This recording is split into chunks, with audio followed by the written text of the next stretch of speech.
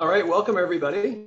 I'm Lars Bilson, the director of the KITP, and I really welcome all of you this evening. Great to see such a great turnout. We wanted to go ahead and start 5 o'clock sharp. I want to first thank all of our friends of KITP for all of the support to the Institute, but also spreading the word, letting everybody in the community know what's happening here at the Institute in terms of our outreach.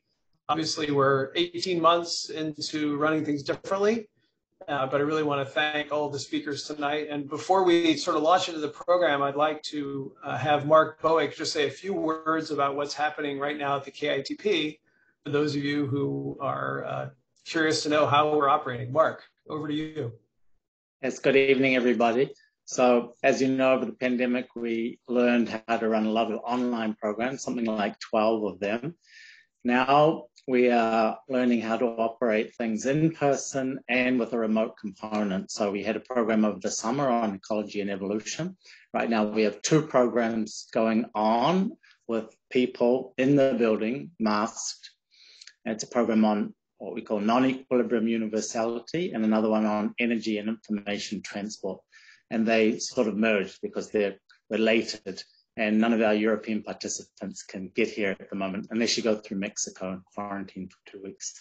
And coming up, we're going to have 2 exciting programs. So in the fall, we have an astrophysics program on transport and stars, and a pretty interesting one on machine learning as applied to climate science. And we will have a public lecture in each of those areas. So stay tuned for that. And we are continuing to run programs at the forefront of scientific research for people all over the world that can get here or can get on Zoom. Back to you, Lars. So thanks everyone for coming. Thanks so much, Mark. It's definitely a challenging time. As Mark said, Europeans still can't get in, so we're running at about half capacity because our programs typically have half of our visitors from outside the US.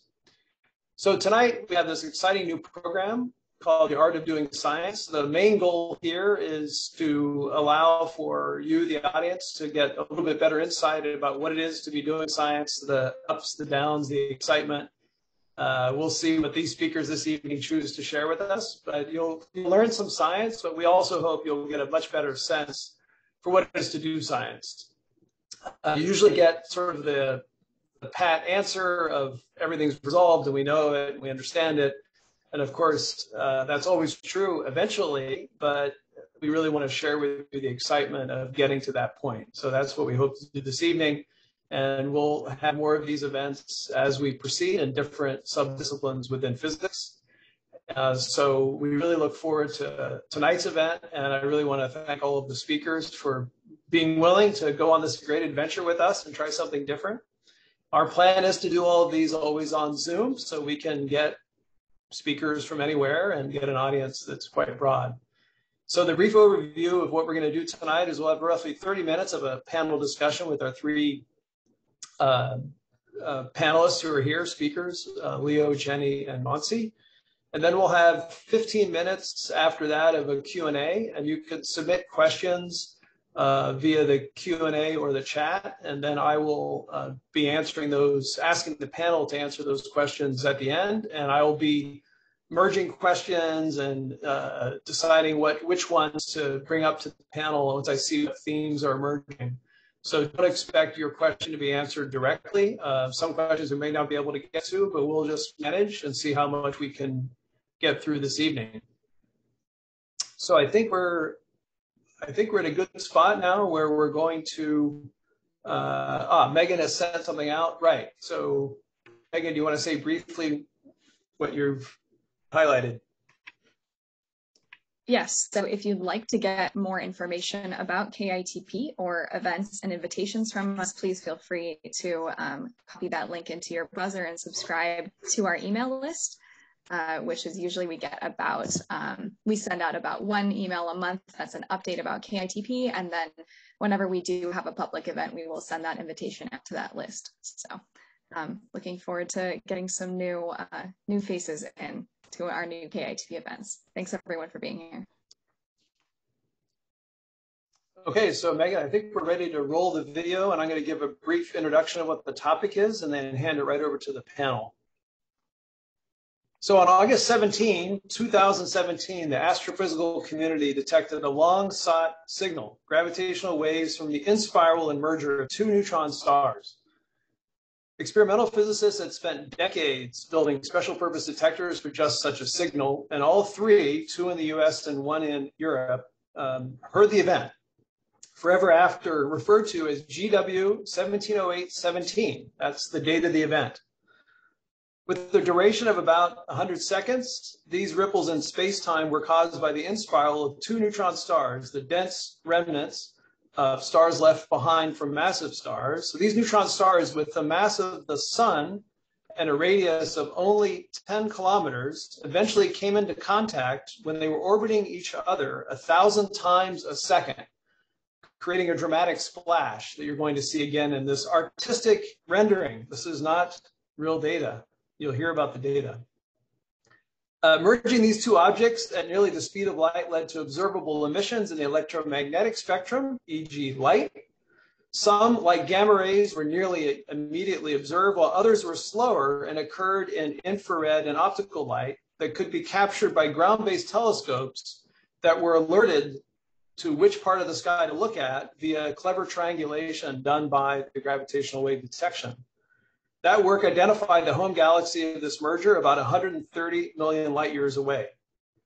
These events have been hypothesized as the place where many elements heavier than iron were made, and as you'll hear tonight, evidence of this nucleosynthesis is now rather clear. So I'm really excited to hand this story over to our panel. Leo Singer is a scientist at NASA and was part of the team which detected these space-time ripples.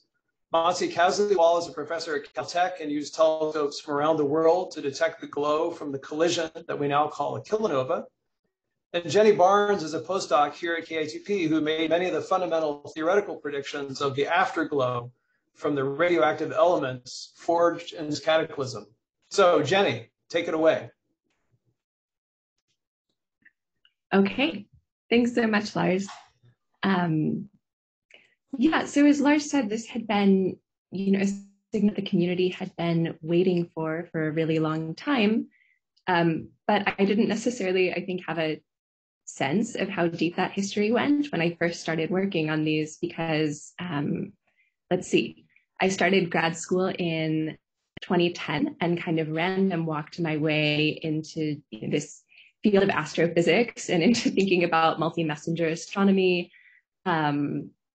And actually the first project that my then advisor, Dan Kaysen, suggested I work on was thinking about these neutron star mergers, which, I had heard of neutron stars, didn't realize they would merge, but kind of started digging into it and realizing, or learning that one of the very interesting things about these neutron stars merging is that we think that they pretty uniquely in the whole universe create the right conditions to make a lot of the elements that are heavier than iron. So these are things like, gold and platinum and uranium and kind of all of these exciting elements. But of course, the question is, if we were lucky enough to see this kind of merger, what kind of signals could we look for in the light that was generated that would let us know for sure that this hypothesis was right? And so that's where I started focusing my efforts. Like, if you do have this really special kind of nucleosynthesis, what about the signal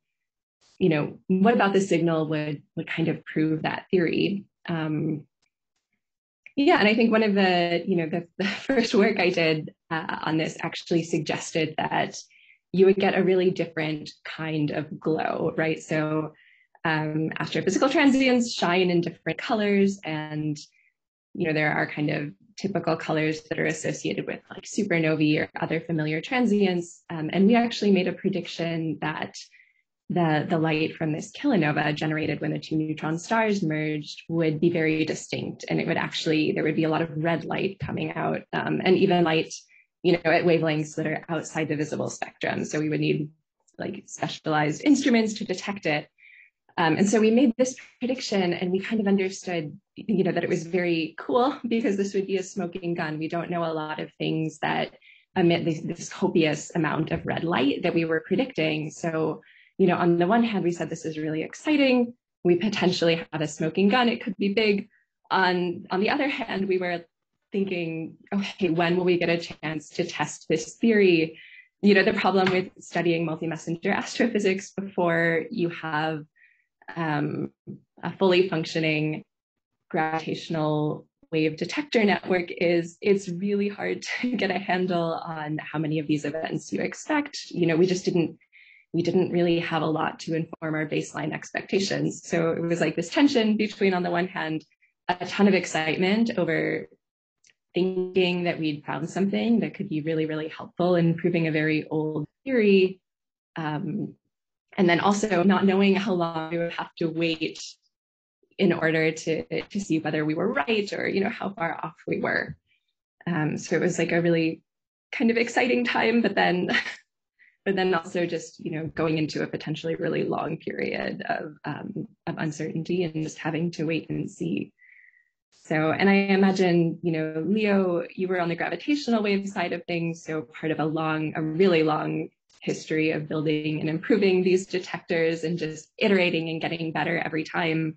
I don't know if your experience of waiting for the first event was similar or different, or if you'd like to tell us about kind of how you got involved and what it was like leading up to that. Yeah, so the random walk that you described that brought you into this field, I had also a very random way of finding myself working on gravitational waves. And when I went to graduate school, I originally wanted to do something very different. I doubt even Lars knows that I originally wanted to go to UC Santa Barbara to work on a dark matter experiment. So fundamental physics, completely different kind of science. And when I was touring schools, I just for a lark decided to get a tour of LIGO laboratory at Caltech. And by the time the tour was over, I knew what I was going to do with the rest of my career, because it was just so exciting, and the people that I met there were so wonderful. So gravitational waves go back a long way. Einstein predicted them in 1914 as a consequence of his theory of general relativity. These are ripples in space-time that are basically a consequence of the fact that the influence of gravity travels at the speed of light. And so space-time doesn't respond immediately when a massive object moves. And Einstein was actually, wrote that gravitational waves were so weak that they would, even if they were real, no one would ever be able to detect them. So the LIGO detectors have a history that goes back almost 50 years to the 1960s. The NSF finally decided to fund LIGO in the 80s and 90s, and it got built. And it had done a couple observing runs by the time that I started graduate school. But when I joined LIGO, my PhD advisor, Ellen Weinstein, said, your class is so lucky because you are going to be the ones that finally see the first detection of gravitational waves. This is going to be something that you get to claim as something that you studied in your PhD thesis. That didn't happen. The first detection of gravitational waves was several years after I left graduate school and went to work at NASA.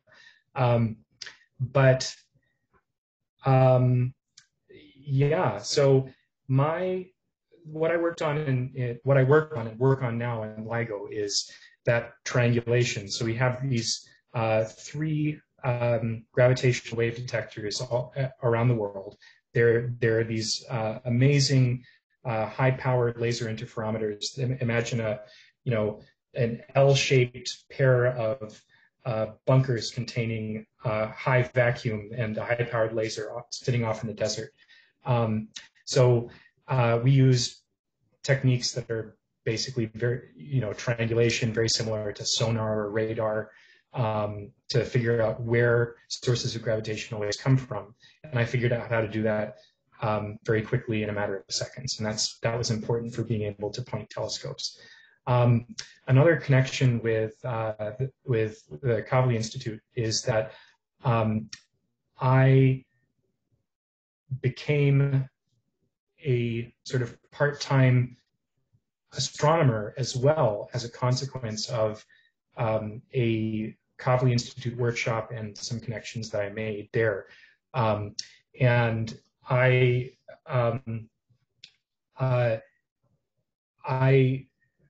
spent about half of my PhD also doing optical astronomy to look for gamma ray bursts, which at the time we were treating as sort of a dress rehearsal for how we would need to be able to tile the large localization regions that we get from LIGO. But certain types of gamma ray bursts are also signatures of these mergers and these R-process nucleosynthesis events in their own right. But that, that sort of dual life, that sort of day job of LIGO data analysis and night job of optical astronomy, which, by the way, I was lucky enough to work with Mansi on while I was a graduate student and she was a postdoc, was also a really interesting experience. Actually, sorry, now that we're talking about optical astronomy, it feels like a good time to check in with Mansi. And, I'm kind of interested to hear how you decided to, pursue the EM follow-up side of things. Yeah, so I think, even before 1708-17, it was a decade in the making. Jenny at, KITP at one of the conferences that Lars organized was telling us this is going to be really red and fade very quickly. Okay, so red is tough, fade quickly is tough. And then Leo was telling us from all his beautiful calculations that we can tell you where it is going to be, but that where is going to be anywhere in like 100 or 1,000 square degrees. And that's a huge piece of the sky. So it's giving us a clue, but it's the third level of tough. This is not going to be an easy game. Yet we were not easy to get shy away from this problem. And fortune favors the prepared even more than the brave. So we started preparing for this one fine day moment, right? And it's not clear when it would happen. And so I set up, I put a proposal into the National Science Foundation for a partnership in international research and education, which involved 8 different countries, 17 different universities. Somewhat of a crazy idea that we're going to sort of make this relay race network of observatories around the world so that we can stay in the dark. And so if Jenny was right and this thing's going to fade very quickly, then we'll need telescopes, not just on one mountaintop, but on many, many mountaintops around the world. So we can actually take advantage of jet lag and the rotation of the Earth and keep staying in the dark. So this network that NSF graciously funded, even though it was an extremely risky idea, and when we proposed it, it was before gravitational waves were even detected. So to go out there and say, okay, not only are we going to detect gravitational waves, we'll also detect the light from it. And Jenny's going to be right. It's going to fade really quick. So we need this network of telescopes. It was a little bit crazy, but somehow the National Science Foundation was okay with that and liked our proposal and gave us funding for 5 years to build this network that we called GROWTH. So GROWTH stands for Global Relay of Observatories Watching Transients Happen. And we were just preparing. We were trying to overcome every dimension of this challenge of what Lars described in the beginning. And for that August 17th, 2017 moment, maybe Leo, you can take us back to that morning. That changed at least my life, probably yours too, and Jenny's too. I think all of our lives. Okay. Yes, there are some rough memories. So I was in so many different time zones on August 17th. I think I had a bunch of conferences that I had to go to. So that's another thing. Science is one of the real perks of being a scientist is that you get to go to conferences and you get to give talks and you get to travel a lot. So I don't even remember where I was starting from, but it wasn't from home in DC. But I think that I got the alert while I was flying to Montana State University for an extreme gravity workshop there. And I'm sorry, no, that was 1509-14, the other famous gravitational wave event. That was the one that happened on a plane. No, this one, the alert happened. Right. Leo, do you want to tell people the difference between 1509-14 and 1708-17? Oh yeah, 1509-14. So that number is the date, 2015, September 14th. So that was the first ever direct detection of gravitational waves, and they were from a pair of black holes that merged. And that is the detection for which Kip Thorne, Ray Weiss, and Barry Barish won the Nobel Prize. But crucially for us, since black holes don't have any matter, they can't expel any matter and burn these heavy elements. So there was, nothing for Mansi to look for in that event, no way to test my theories. So very important for the GW side of things, but like not quite the multi-messenger event that those of us on the astronomy side were still waiting for at that point. That's right. We practiced. We did a dress rehearsal just to keep our wheels greased there. No, so GW 17817 was 2 years later, and that was the first discovery of a neutron star merger. So first direct, and it was the first time that we'd ever seen an electromagnetic counterpart of a gravitational wave source. So the alert happened during this extreme gravity workshop. And I think that I was actually on stage in a panel discussion with sitting next to Wenfei Fong, who's another young scientist from our generation who's done a lot of seminal work on gamma ray bursts. But so I mentioned that I have this day job and this night job. And so that at times makes for that can be very challenging sometimes. So there were a bunch of problems with the LIGO data. There was a glitch in one of the two United States detectors. Actually, it was so these detectors are affected by all kinds of things that can go wrong. There can be, like, if someone drives over a speed bump outside the detector, it'll create a glitch.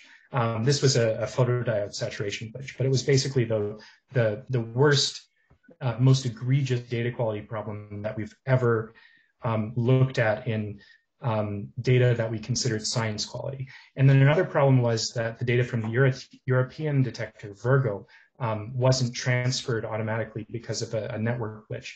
So I was on call to help manually process the data and get a localization generated. And because it's the software that the localization software that I wrote as a graduate student is what we use to generate sort of the quick look, rapid localization that people use to point telescopes. I had to run that manually. And so there was, at the conclusion of that process, I had in front of me on my computer screen, I was the first person to see the localization of this event, and I was the first human being who could name the constellation that it was in. So as soon as we had finished that and gotten the alert sent out to the astronomers, I then had to switch gears because, again, I've been working with Mansi's project Palomar Transient Factory and now Zwicky Transient Facility for many, many years. At the time, PTF was being upgraded to ZTF, so that wasn't online. But I was lucky enough to have a little bit of time on Gemini, which is a very big, well, it's a pair of very big telescopes operated by the National Science Foundation that have a great suite of optical and infrared instruments. And I was, I was able to trigger that program on the first ever neutron star merger. And so I contributed one or two, data points to the data set that we now have. And I was So Leo is being modest there. I mean, I was sitting next to him when he was observing remotely, virtually by Zoom. We used Zoom long before the pandemic. And the Gemini data was getting downloaded. And it was the third galaxy on our list was NGC 4993. And I mean, I had Jenny's voice and Dan Cason's voice in my head, right? That this thing has to be read. And somebody else had just reported that there's something blue in this galaxy. And the image downloaded literally minutes later, and Leo and I could look at it and point and be like, oh my God, it also has a very bright infrared detection. Yeah. And I mean, we've done this practice so many times that so many times we get, heartbreaks that we can't even count, where we find, another fast transient, another supernova, another massive star doing its thing, right? But not really two neutron stars forming that black hole. And when Leo and I were sitting at Gemini at that moment, I mean, I couldn't believe it, right? I mean, I would have bet we only saw blue light would just be another supernova, right? Supernovae are beautiful, I mean, but just not as beautiful as a kilonova here, because that's forming a black hole. Go ahead, Leo. But the chaos wasn't over because, so remember, I'm at this conference and I was, so there was a banquet afterward. I think it was Nico Eunice, who's a young professor there, had people over for like steak and wine, and it was all very nice. But I had to go up into their nursery to get away from the party because the Gemini data was just getting transferred, and so I was sitting there, balancing a wine glass on my lap and reducing the data, and so it's just. That was just the first few hours, right? I mean, what followed was actually, 3 weeks of, I think, no sleep or very little sleep or nonstop working through this ring of telescopes, right? So nothing is as easy as you had planned. So this thing happened to be really far south, really close to the sun, and it got so close to the sun that we actually had to stop observing after about 3 weeks. But in this 3 weeks, we were able to collect data from 17 different telescopes around the world. And actually, the world as a whole, there were 3,000 astronomers in the 77 telescopes around the world that contributed essential photometric points. And each one really mattered because, during the night, Leo, me, many other, observational astronomers would be staying up all night to try to trigger a telescope, collect some data, reduce the data.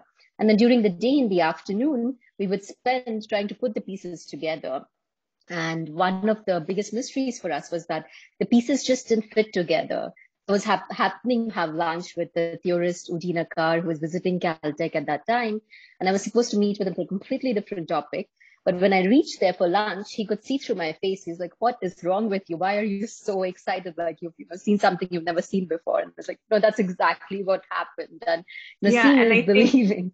Sorry, Mansi, just to pause, and then I want to get to the rest of the story. But I think one thing that we all know, but maybe we haven't said, is, this event was like secret for a while. I think something like half of the astronomers in the world had some kind of connection to LIGO. So the whole astronomy community basically knew about it, but we still officially weren't supposed to talk about it. So there was also kind of, Leo, I don't know what your experience of being at that party was. I'm sure you couldn't just say like, oh, sorry, everybody, the neutron star merger happened. I have to go download this Gemini data. You're just like, I have to do a thing.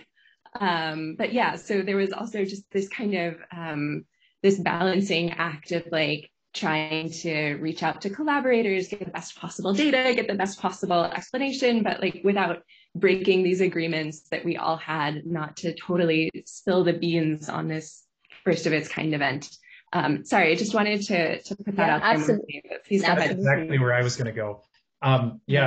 So I remember when those alerts were private, and I always had to be extremely careful because as a LIGO collaboration member, and as actually at the time, I wasn't just a LIGO collaboration member, I was one of the co-chairs of the LIGO EM follow-up group that actually did the alert software and like was in charge of like science outreach to astronomers. So I had to be very careful to like stick to the rules and be above board. And so yeah, I mean there was a lot of winking, but I think that the hosts of that meeting, they knew that something was going on, because there were enough LIGO collaboration people at their conference that when they all bolted from the room simultaneously, they knew that there was only a finite range of things that could be going on. And I'm sure that the computer actually calls cell phones, right? We had set it up so that we don't waste any time, right? So everybody's cell phone rings in the group of collaboration, right? So literally, I mean, there were all these people in the room whose phones started buzzing at exactly the same time. And no, it was not an earthquake alert. It was actually a neutron star merger alert. And they had to all go hiding in their different corners and try not to give away this big secret. But it was so fun. I mean, the data for this event, which happened in our backyard, it lit up the entire electromagnetic spectrum. There was gamma rays, X-rays, radio, infrared, optical, ultraviolet. I mean, every single piece of the electromagnetic spectrum lit up. And putting these pieces together just was very confusing initially, because Jenny has this beautiful blackboard behind her. Like, we would spend the afternoons just working out different models on the blackboard and throwing them in the trash can, because, well, the data that we just got last night didn't quite fit with the prediction of model A versus model B versus model C. And ultimately, we had to come up with an entirely new model to try to explain this thing. The one part that worked was Jenny's prediction. That was spot on. The gravitational... GR was good, yeah. GR was pretty good too. But the rest of it, right, how to explain the gamma rays at a factor of 10,000 Wimpy. Why did the radio take 9 days? My radio colleagues agonized for 9 days, while the rest of us were, in heaven, because we had such amazing data to work with. But they waited for 9 full days, which seemed like an eternity at that time, for it to light up in the radio. Now, they had the last laugh, because the radio then kept rising for more than a year after that, while the rest of us were like, it's too close to the sun, it's gone. But yeah, it was really an amazing experience to try to understand what this event was telling us.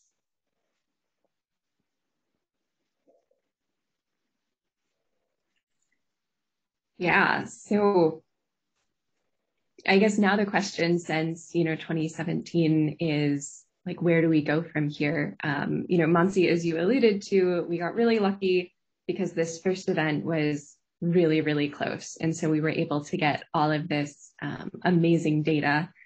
And since then, we haven't really had a comparable event.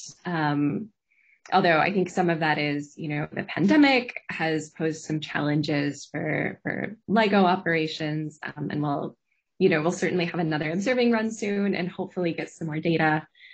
But yeah, I guess like after the initial excitement faded, and the initial excitement, lasted at least a year, I would say. Like it wasn't, I don't mean to suggest that it was a really, rapidly fading level of excitement, but yeah, I guess just what is next? Are you focused on the next event? Do you think there's still more that we can learn from 170817, or that's a great question, Jenny. And I mean, as we just heard, right? I mean, 170817, this merger of two neutron stars, synthesized half the elements in the periodic table heavier than iron.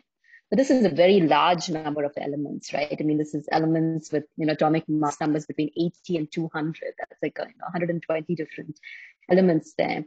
And we still debate to this day, right? Did it make just the heavy elements, but not the heaviest of the heavy elements, right? I mean, how much of the gold and platinum and lanthanum and neodymium did it actually make, right? I mean, the heaviest of the heavy, maybe it made a tiny bit. I don't know, Jenny, whether they believe it was a tiny bit or none at all, but there's a debate, right? It's and I think what Mansi is getting at is this nucleosynthesis process, because it makes so many different kinds of elements.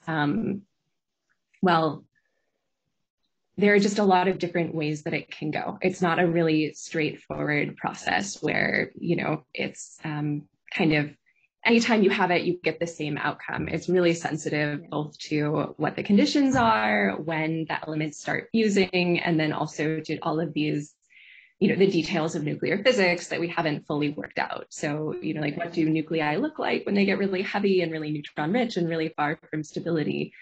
And definitely, it's not the only fundamental question we want to answer with neutron star mergers, the origin of the heavy elements, but it's one of the fundamental questions. And yeah, I guess that's one of the things I realized, like, after the initial shock wore off, of like, holy cow, we actually saw a neutron star merger. It looks at least a little bit like what we thought it would look like. It seems to kind of point in the direction that some of our hypotheses are right.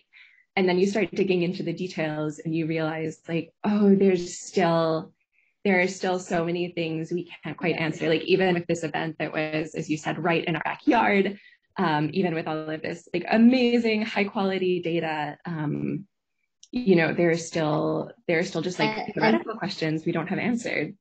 Right. And to me, like, the next big thing is the neutron star black hole mergers, right? I mean, we've seen black holes merge. They don't create very much light unless they're super heavy, but that's a topic for another day. And we've seen two neutron stars merge, but now we're starting to see single neutron stars, single black hole merge.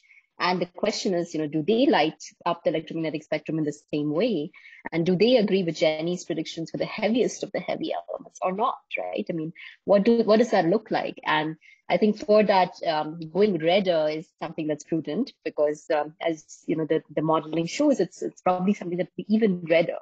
So I've been busy trying to build a fleet of infrared telescopes, infrared surveyors at Palomar Observatory, and hopefully even in Antarctica if I get the funding, to build very, very sensitive infrared telescopes. To detect not just light from neutron star mergers, but even light from neutron star black hole mergers. And maybe Jenny, you could tell us what you would predict for that. Or oh, sure, yeah, I guess I think again, like I talked about, that kind of nucleosynthesis you can get depends on what kind of conditions you have when these elements start fusing.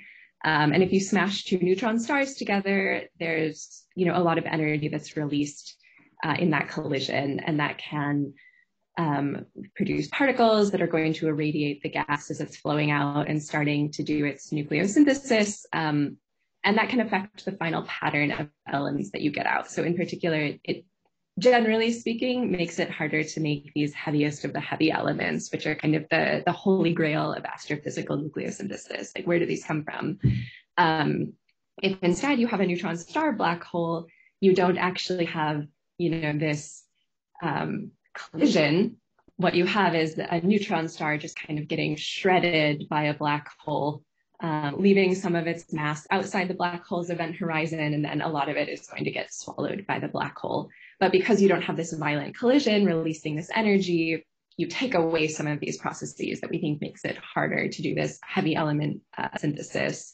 And so, yeah, you might get like a more robust pattern of nucleosynthesis, and it might look very different. It might look like maybe an extreme kilonova is the way to say it. Like, take away the blue part, double down on the red part. But it would just be very interesting to see, I think, when you, in some ways, that's like the simplest possible system. What happens if you just rip apart a neutron star, take away the collision and all of the messiness that comes with that collision? What kind of light do you get out? So actually, I wanted to ask Leo, like, when do I get my neutron star black hole merger? You already have two. There were 2 and 03. There'll be a bunch more, I'm sure. I don't know how long it will be until we detect optical or infrared from them. But I was going to say that, for the next 5 years or so, I think that ultraviolet is where it's at.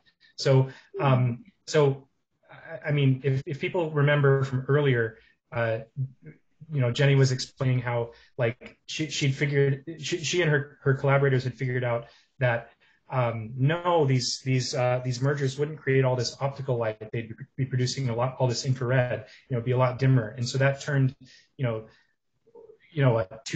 or 3 decades of, on its head about what we were supposed to be looking for, and people changed their strategies and what types of telescopes and what instruments they were using completely. And that did turn out to be correct and prescient. But on the other hand, 1708-17 also had, at very early times, this very blue component, even ultraviolet component that we don't understand really at all. We have some ideas. We think that maybe the merger could be there could be it could have like a disk component and then a more isotropic spherical component, and those two components will have different temperatures and velocities.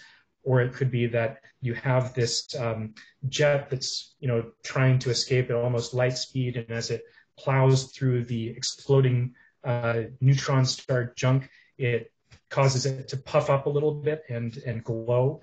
But we don't really know. And so actually, Mansi and I are both we're working on two different space missions that are going to be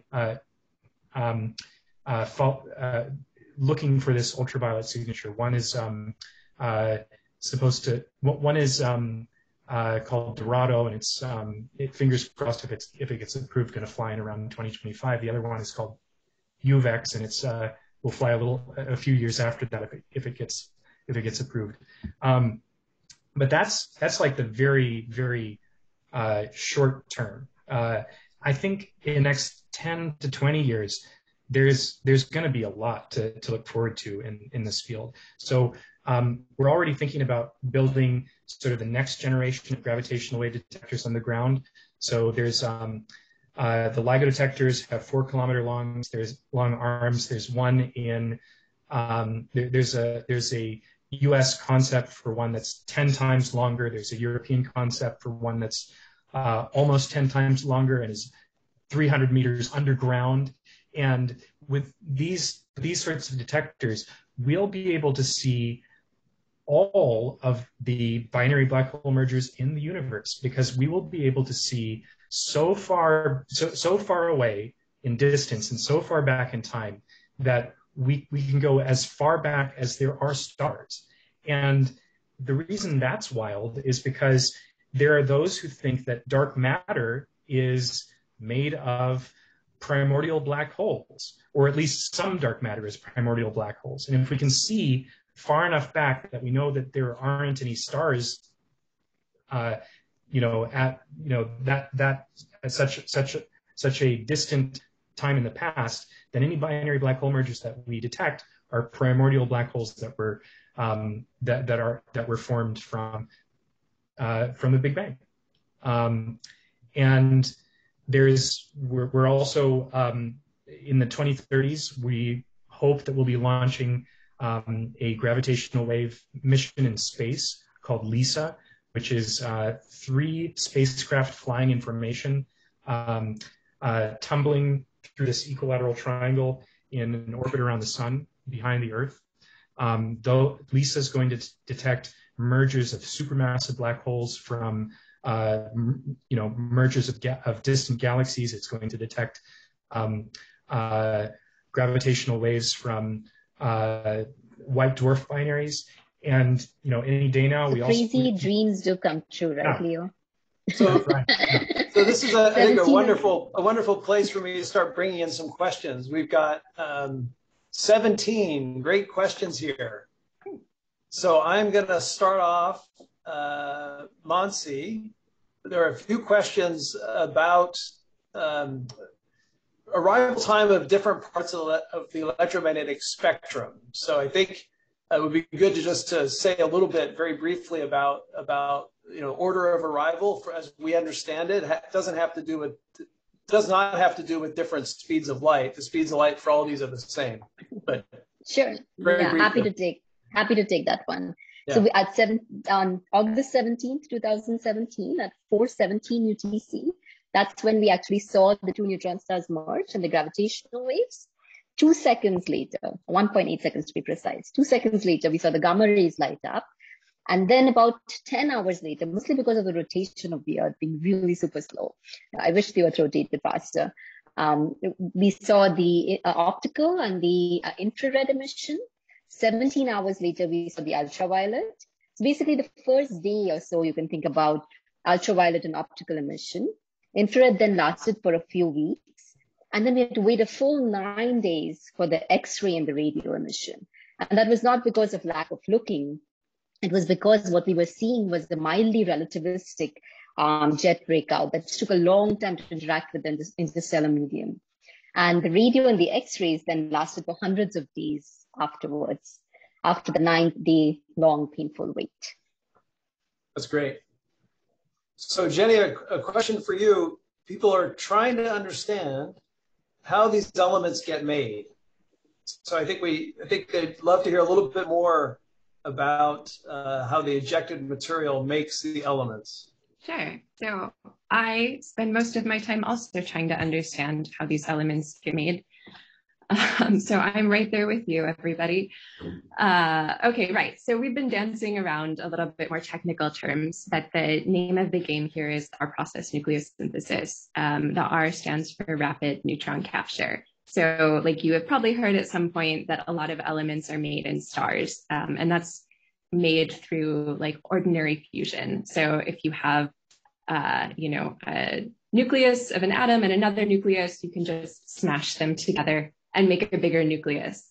But as your nuclei get heavier and heavier, eventually this smashing stops being effective. And you get to a point where like, it doesn't matter how hard you smash them together, they're not interested in forming a new nucleus through that channel. So rapid neutron capture, which is what we need to make, a lot of these elements, well, neutron capture, we need to make elements heavier than iron. It can be slow or fast. But what that refers to is instead of taking two fully formed nuclei and, combining them, you start with just one nucleus and you hit it with neutrons. So, right, a nucleus is made up of protons and neutrons. Protons have positive charge, neutrons are neutral. So instead of, kind of taking these big jumps and, two small building blocks become one large nucleus, what you're doing is incrementally building up your nucleus. So you're just adding neutrons, it's getting heavier and heavier. The weird thing about that, well, there are a couple weird things. One is, neutrons are unstable. So a free neutron will decay into a proton. If you put a neutron in a nucleus, it becomes stable, but only up to a point. So, like helium has 2 protons and 2 neutrons, and it can just sit that way forever. But if you kept adding neutrons to that helium atom, like eventually it's not going to like it anymore. Some of them are going to turn into protons. And then of course you have a different number of protons in your nucleus, and you actually have a different chemical species. So what happens in the R process is you have very rapid and energetic bombardment of these free nuclei by neutrons. And so you build up these very heavy, very neutron-rich species. Eventually you run out of neutrons, so you stop making, you stop actively adding to your nuclei, but you have these unstable nuclei. And so the extra neutrons are going to turn into protons and kind of, adjust until they reach stability. And that is how you make heavy elements via rapid neutron capture. So from a nuclear physics perspective, this has actually been understood for about 70 years. I think the paper introducing the idea was Burbage, I always get this wrong, Hoyle and Fowler, not Howler and Foyle. It's a tongue twister for me. So right, what's that? Those would be Harry Potter characters. Yeah. Right. So the neutron, or the basic nuclear physics has been known for a long time. The problem is that because these free neutrons are unstable, it's really hard to think of an environment where you just have a lot of them around that are available, for the building up of heavy nuclei. And so that is, I think, one of the key insights that Jim Lammer and David Schramm had back in the 70s was you have the right conditions in a neutron star merger or a neutron star black hole merger, you can actually tear apart the neutron star. And then, once you take neutron star material away from like this the strong gravity that characterizes the neutron star. It's going to expand. That's going to be pretty exothermic. So it like puffs up and you get a lot of free neutrons, and it turns out you really naturally produce the conditions that you need to have all of these free neutrons just colliding with these seed nuclei to get this incremental, successive neutron capture and incremental buildup of heavy nuclei. Sorry, that was kind of long, but that's great. That's more or great. less how it happens. So Leo, Leo, I have a question for you. What do we think was left behind from the two neutron star mergers? What's still there, and how do we know? Oh, well, probably a black hole, but I mean, oh boy. You can say I don't know. That's fine. Yeah, this. So I think actually Mansi might be better to answer this one, because a lot of the clues are really buried in the in the electromagnetic signature. But we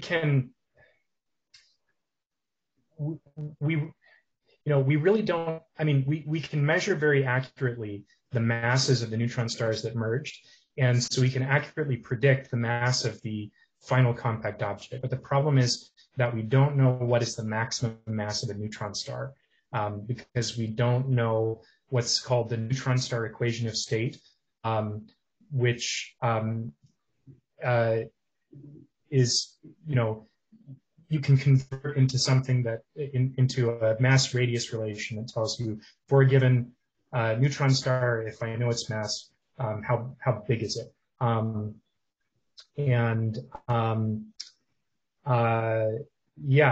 mean, so that's fine, Leo. That's fine.